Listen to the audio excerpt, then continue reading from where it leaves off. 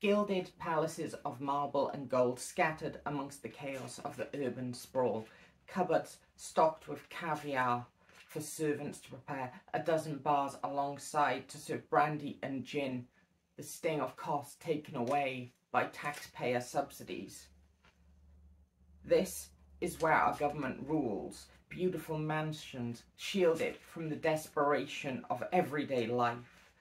Here they dance like marionettes on strings held by donors, shadowy figures who delight in putting words in their mouths, preaching of tightening our belts whilst they loosen their own, praising food banks and athletes for feeding our children, when in fact it was they who first took the food from their mouths.